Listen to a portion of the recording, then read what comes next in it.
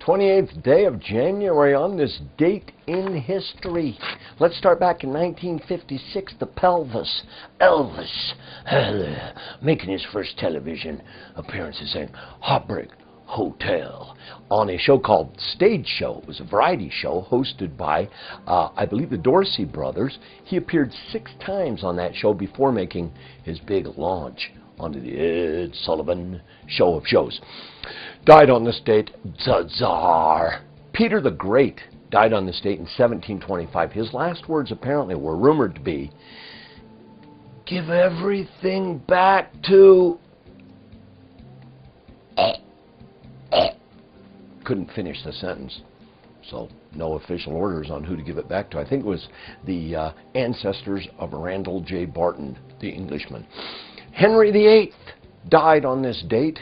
If he could have lived a little longer, we would have had a lot more history. 1547, he was only 53 years of age. Head of the church.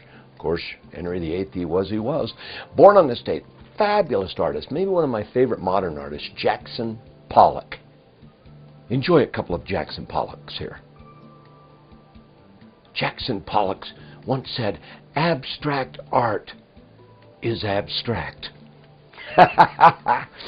Mikhail Baryshnikov.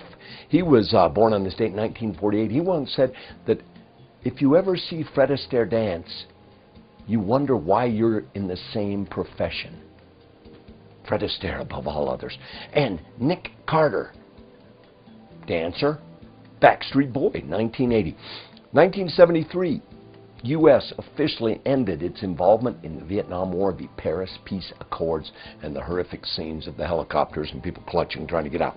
1986, a tragedy unfolding on national television. I watched it. Ooh, gives me the creeps.